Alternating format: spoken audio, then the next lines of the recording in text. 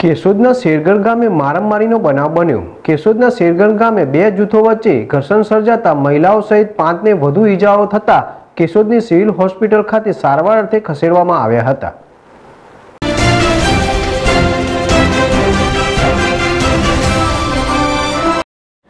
કેશોદ તાલુકાના શેરગઢ ગામે તરાવ ઊંડું કરવા બાબતે બે જૂથ વચ્ચે મારામારીનો બનાવ બનતા શેરગઢમાં અજંપા જેવી સ્થિતિ સર્જાતા જોવા મળી હતી।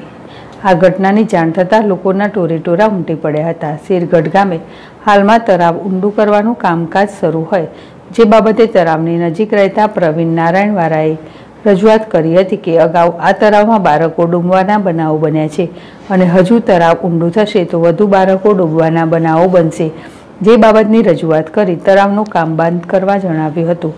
મોહન નારાયણ દાયતાર સહિત 15 જેટલા લોકોએ સરપંચના કહેવાથી એકસમ કરી મહિલાની છેડતી કરી જ્ઞાતિ પ્રત્યે હળદૂત કરી માર મારી વૃદ્ધા પાસેથી 1000 રૂપિયા ઝૂંટવી લેવા સહિત બનાવ બનતા મારામારીમાં ઈજાગ્રસ્ત થયેલા ઈજાગ્રસ્તોને કેશોદ અને મારિયા 108 એમ્બ્યુલન્સ દ્વારા કેશોદની સિવિલ હોસ્પિટલમાં સારવાર માટે દાખલ કરવામાં આવ્યા છે। જે બનાવ બાબતે પોલીસ દ્વારા નિવેદનો લીધા બાદ કાયદેસરની કાર્યવાહી હાથ ધરવામાં આવશે। દરબારો અને દલિતોના ટોળા આમને સામને આવતા ગામમાં અજંપો છવાયો હતો।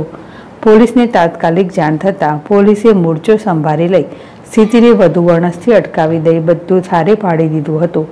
લોકોના ટોરેટોરા ઉમટી પડ્યા હતા, જે બાબતે જાહેરનામા ભંગ બદલ પણ અનેક લોકો સામે જાહેરનામાનો ભંગ કરવા બદલ ગુનો નોંધાય તેવી પણ શક્યતા સેવાઈ રહી છે।